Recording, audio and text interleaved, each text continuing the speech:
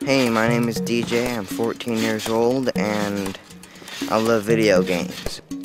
Because of confidentiality, I can't show you my real face, so that's why I drew myself, and I got help animating this movie. He's taught me not to be afraid of things. He's taught me a little Latin word called carpe diem. It means seize the day. Try to live at the fullest. And I try to do that my best. It kind of tells me not to be afraid of things, just kind of treat them how they are, I guess. He's matured a lot since he got here, just in the last couple of years. I mean, physically and emotionally. He's grown like a foot. And when he first got here, he was pretty arrogant. And I think that might just be a defense mechanism, but I don't know. I think we've tore down the walls, and we're rebuilding a great kid. Smart. But I think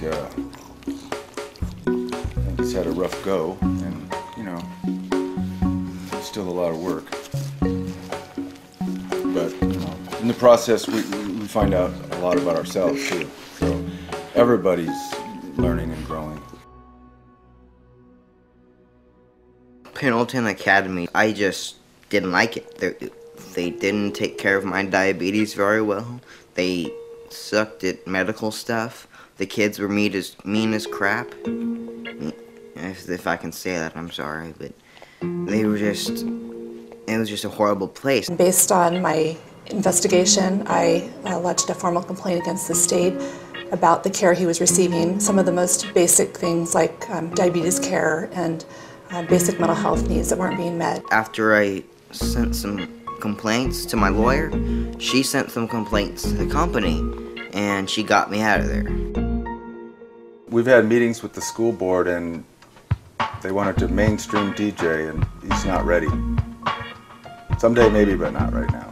I worked hard to make the school district understand that it's part of his educational rights to remain where he was and to continue where he was being successful. It became a moot issue, They didn't push it with her there. And I didn't think they would. That's why I wanted her to attend.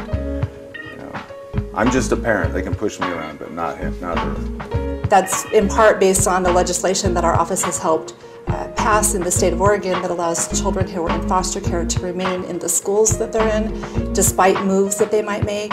And we pursued that legislation because we were so concerned based on the research, which tells us that children fall further and further behind with every school move that they make. I'm trying to gather confidence. I have a lot of confidence in me.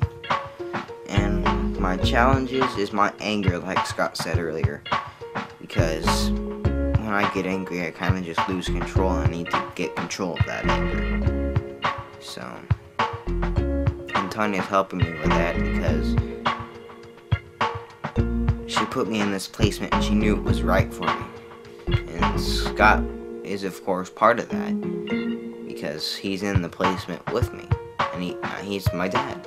And dads do what dads are supposed to do, and they try to help their kids no matter what. DJ had 22 placements prior to coming to us, and at first it was tough, It still is, but you become attached to these kids, and we love DJ, and he's our son. Drawing helps me get my stress out, and it helps me because it is calming. It's soothing, and it lets me express myself. You know what I mean? This guy's name is Yoshark, like a Yoshi but mixed with a shark. He has no feet really. He just kind of swims in water. He can be on land, but he put some gills here.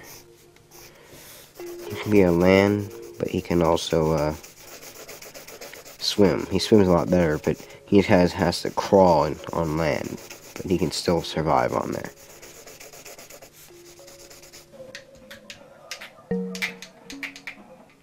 I took a permanency hearing at a at Oregon courts. I think that's what it was called. But and then we decided that this is a permanent place for me.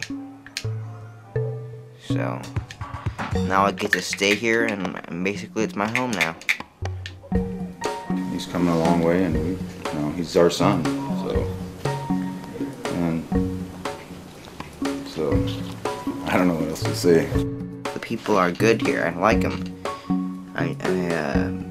I think this is the right one for me, just because it's hard to explain. I can't explain it. It feels perfect. This is the right place for me. I think I could stay here for a long time. Good. Thank you.